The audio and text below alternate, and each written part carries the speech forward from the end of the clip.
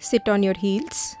Widen the knees apart and stretch your arms forward on the floor with your chest reaching down. Utthita Balasana, the extended child pose. Your big toes are together. Hold here and breathe deeply. Feel the shoulders and the chest opening with each inhalation, and with each exhalation allow the hips to sink down deeper onto the heels. Notice that you inhale more breath when the chest is wide open.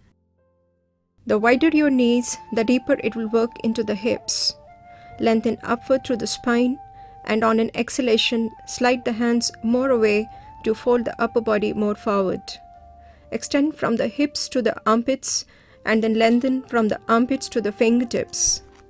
Your shoulders are away from the ears, and back of the neck is long with forehead resting down.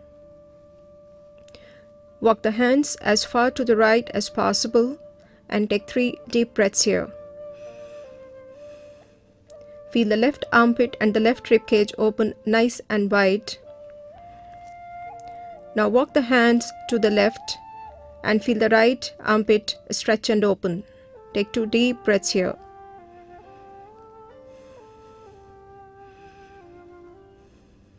Come back to the center. Now lift the head up and slide the right arm from under the body to the left side with the right palm facing up and the right cheek resting down. Breathe here.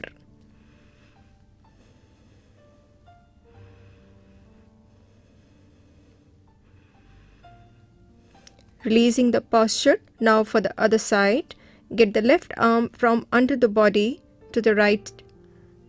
Place the left cheek on the mat and breathe. Relax your body and feel the changes taking place. Enjoy the work you're doing on the hips, hip joint, pelvis, thighs, spine, shoulders, and the neck. It increases the flexibility of hip joint and pelvis. Come back. Lift the hips up and walk the hands forward into Anahata Asana, the puppy pose. Stretch more forward with your hands and push the hip more towards the heels. Take 3 deep breaths.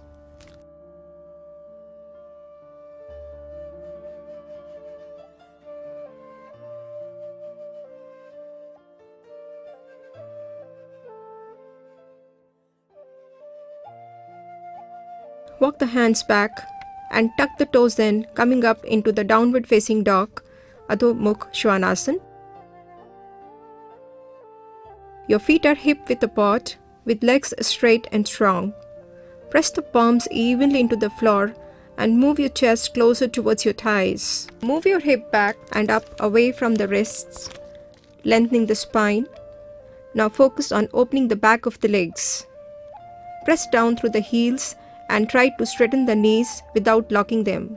If the soles of the feet come fully to the floor, step your feet farther back to challenge yourself. Press the outer edges, the inner edges of the feet down. Move the upper arms away from the ears. Tuck your chin in and look towards the navel.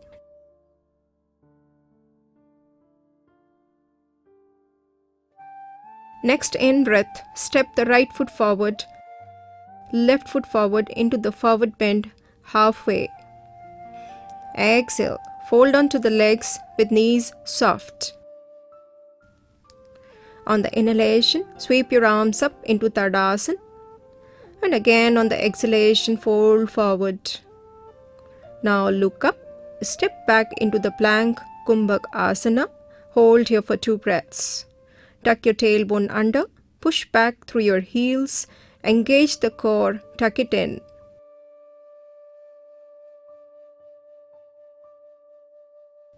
Now drop down your knees, bend the elbows and lower your chest down halfway. Lift your body up into the upward facing dog. Relax the top of your feet, lift the knees up to support your back into the upward facing dog or the Urdhva Mukh Svanasana. Come back to the downward dog. Inhale, reach with your right leg up as high as possible, and on the exhalation, bend the right knee to the chest. Once again, lift the right leg up to the ceiling as you inhale, and on the exhalation, bend the right knee towards the chest. Open the right foot to the left side in the sleeping swan pose. It is the preparatory pose for the Ek Pad Raj Kapotasana. Don't lean on the right side. Keep the body parallel to the mat. You may also fist your hands under the forehead.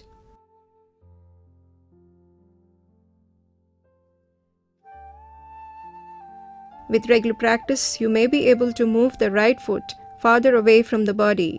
Breathe here. Relax the body.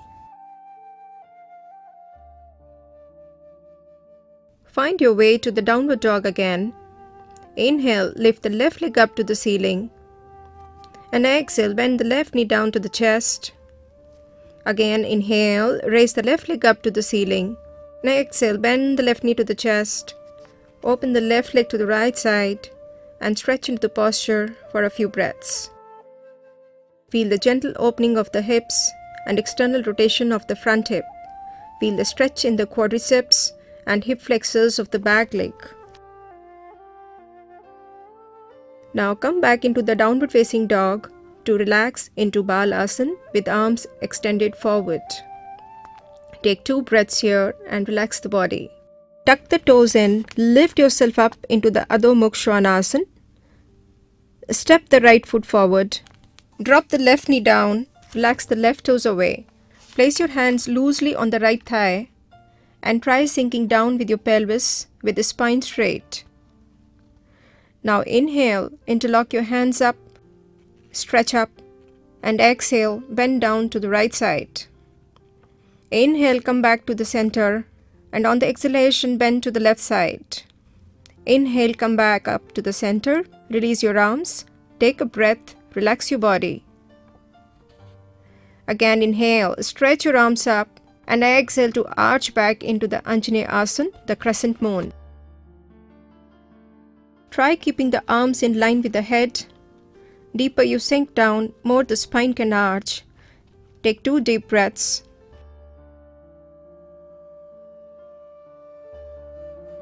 Slowly come up and stretch the right heel forward. Inhale, and as you exhale, stretch forward on the right leg, releasing all the tension from the right side.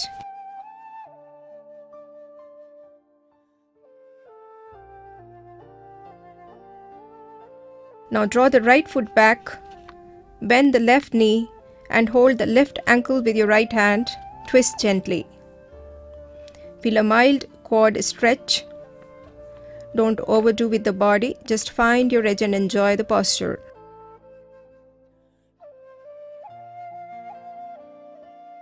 Come back into the downward facing dog. Inhale, bring the left foot forward into the lunge. Place the hands on the left thigh and sink down towards the mat. Inhale, interlock your hands up, and as you exhale, bend to the right side. Inhale, come up. Exhale, bend to the left.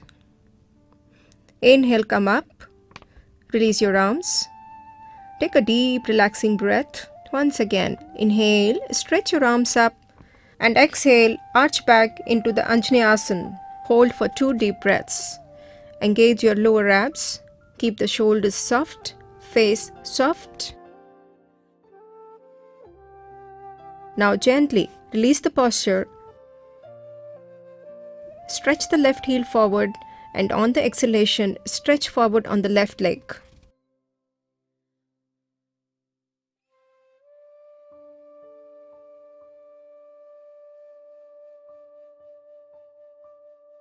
Draw the left foot back, bend the right knee, hold the right ankle with your left hand and twist gently. Breathe.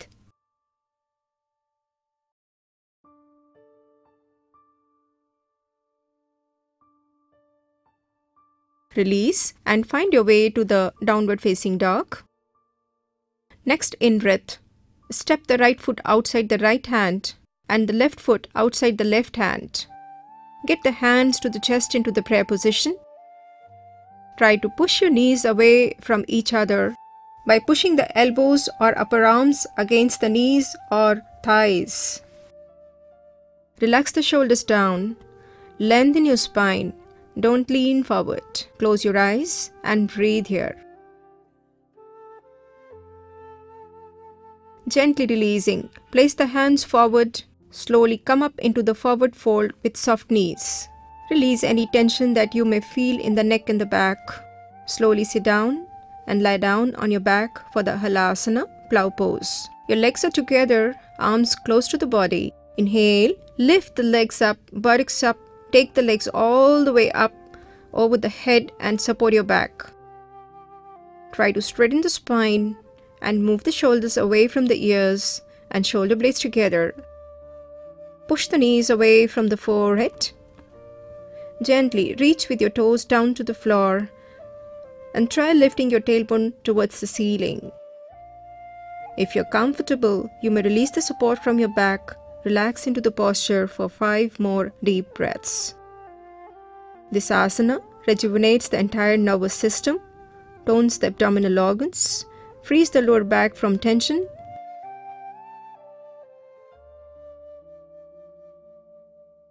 Now, support your back and lift up into the shoulder stand Sarvangasana. Relax your legs, the face, and the whole body. As the name suggests, it works on the entire body from toes to the head.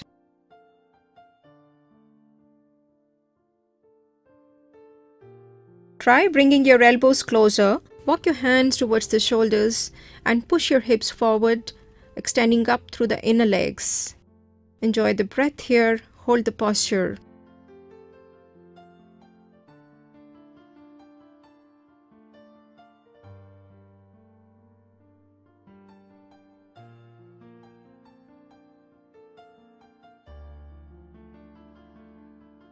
To release the posture, get the legs 45 degrees over the head. Place the palms down, using the palms as brakes, keeping the head on the mat. Gently roll out one vertebra at a time. Roll the neck side to side. Now giving a counter stretch to the spine, Matsyasana the fish.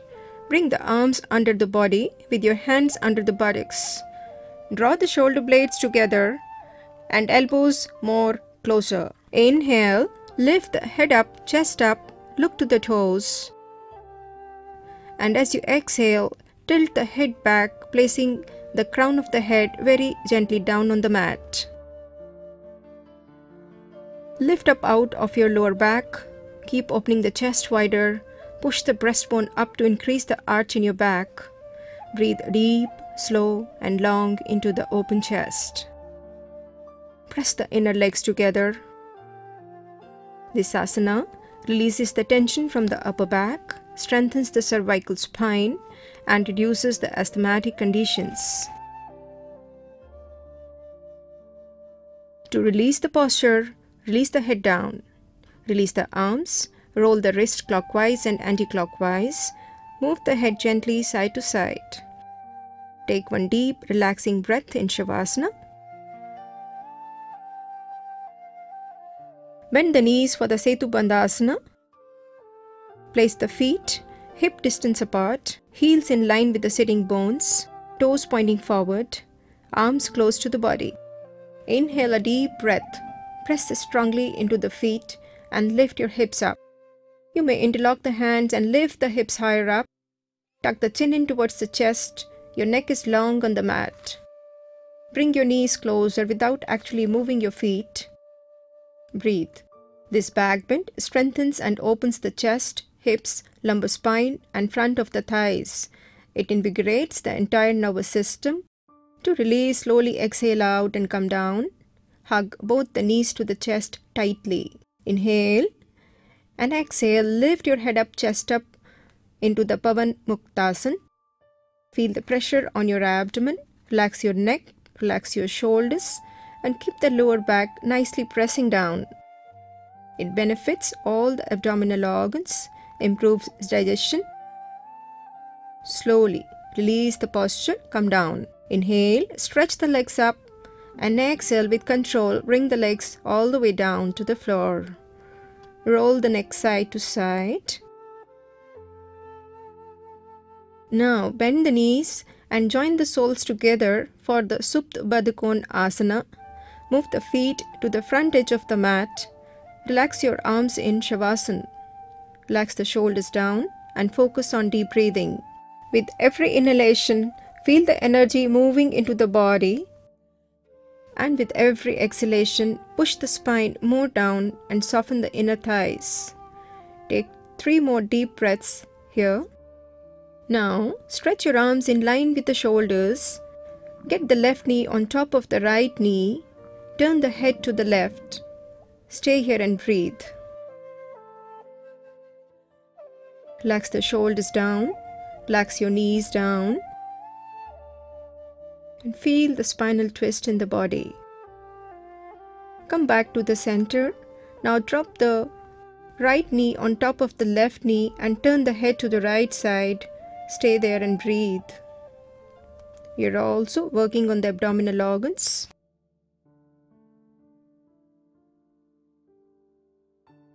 Come back to the center. Draw the legs a little up towards the body into the Supta Baddha Konasana. Your arms relaxing in Shavasana. Hold here for 3 deep breaths. Relax your body completely. Allow the spine and the inner thighs to relax. Now stretch your arms in line with the shoulders. Drop the right knee on top of the left. Turn the head to the right and breathe here. Come back to the center. Now to the other side. Breathe.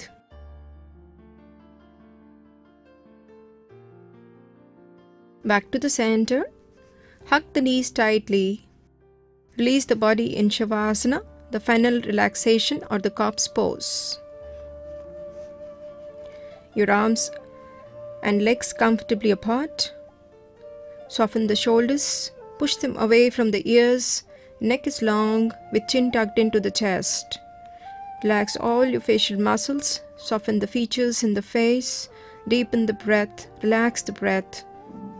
Breathe very softly. Feel the spine sinking down. Simply let go in the mind and the body. Relax, relax, relax.